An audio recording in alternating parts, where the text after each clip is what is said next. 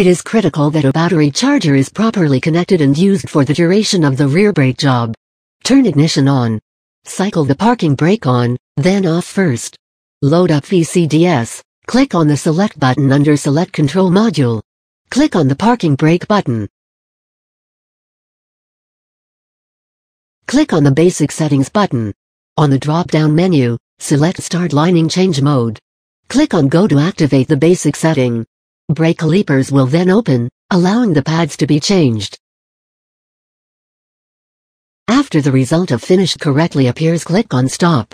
Then click on Done. Go back. Close controller, go back. Turn ignition off and leave battery charger connected. The caliper pistons do not move back into the caliper, they must be pushed in using a hand tool. After performing brake service, turn ignition on. Load up VCDS. Click on the Select button under Select Control Module.